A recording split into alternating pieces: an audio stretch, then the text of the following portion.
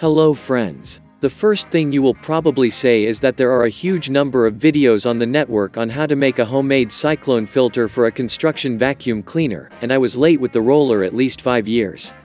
Yes it is, but it just so happened, and I needed a Cyclone, because my old one died untimely. And in front, chipping the wall, and testing a new nozzle on the angle grinder to collect dust in a vacuum cleaner.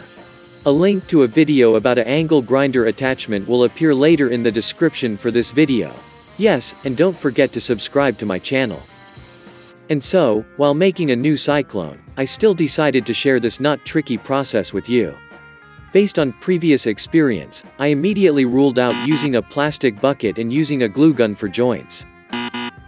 Since a bucket made of thin plastic is not reliable, it collapses from a vacuum, pricks, and it is inconvenient to put a lid on it, and the glue from the glue gun does not hold well the pipes that loosen over time.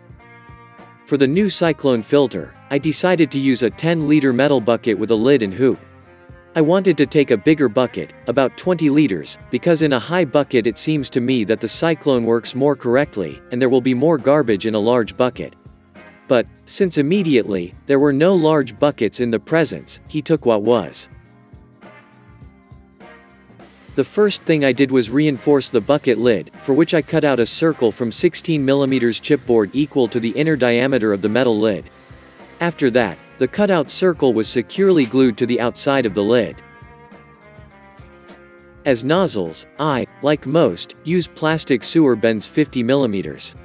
And for their normal fit in the lid, I took transition couplings for the same pipes with an inner diameter of 50 mm and an outer diameter of 73 mm. After the glue has dried, I mark a place for 2 holes in the lid. One of which is located strictly in the middle, for connecting a vacuum cleaner, and the other, with a small indent from the edge for the suction hose. Next, I make holes with a thin drill, after which with a standard 76 mm wood crown, I saw through the chipboard to the middle of its thickness.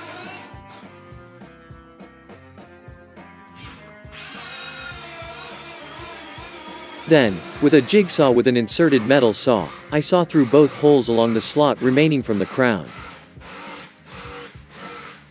A straight piece of pipe will be inserted into the central part. I make it protrude slightly inside the bucket.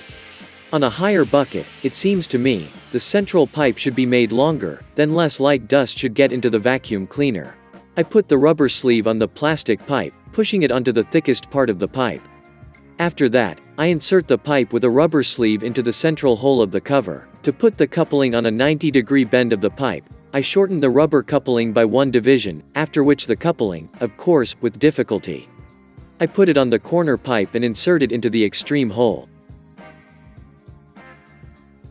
If it seems that the couplings are not firmly seated in the lid, you can always wind a rope around them from the inside of the lid, which will create an additional seal.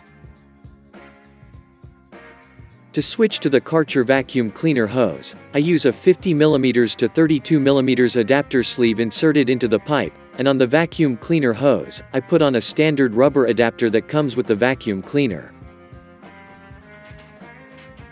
I check the operation of the Cyclone by first removing the garbage bag from the vacuum cleaner. As you can see, all the debris ended up in the Cyclone tank. There is no debris in the vacuum cleaner itself. But, I want to say right away that very fine dust will still get into the vacuum cleaner, and there is no getting away from it. Therefore, to protect the paper filter of the vacuum cleaner, I consider using a bag mandatory.